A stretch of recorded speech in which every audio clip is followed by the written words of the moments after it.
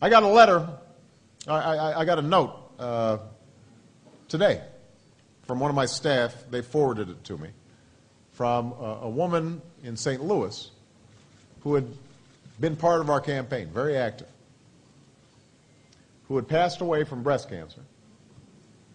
She didn't have insurance. She couldn't afford it, so she had put off having the kind of exams that she needed. And she had fought a tough battle for 4 years. All through the campaign she was fighting it, but finally she succumbed to it. And she insisted she's going to be buried in an Obama t-shirt.